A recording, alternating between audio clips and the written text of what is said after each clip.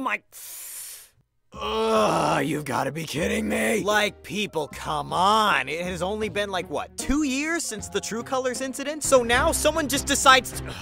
Alright, so Twitter. Fun app, right? Great app, yeah. Place for fandoms to really talk about shows and just have a good time. Might be stressing the truth there with that last one a little bit, but anyway. The ancient scripts of the past, and by the past I mean 2 years ago, tell of a company called iTunes who spoiled the season finale of Amphibia. They released it for like an hour, but by that point the damage had been done, and the day went down in history as the True Colors fiasco. Hope you're taking notes, because that's gonna be on the test. Anyway, fast forward to the present. We got a mini, pretty much spoiler-free clip of the episode today, and I think that was a sign that a storm was coming. But by storm, we thought it was all just gonna rain, and then a tornado hit. Just going about our merry day, talking about this little short context clip, and then boom, your city is gone. Look, I don't know who decided it would be a fantastic idea to keep posting the pictures, but apparently For the Future is out there somewhere. And why is that? Well, here's a short quiz. Who released the spoiler tornado? Was it A, Disney Plus, B, iTunes, or C, Hulu?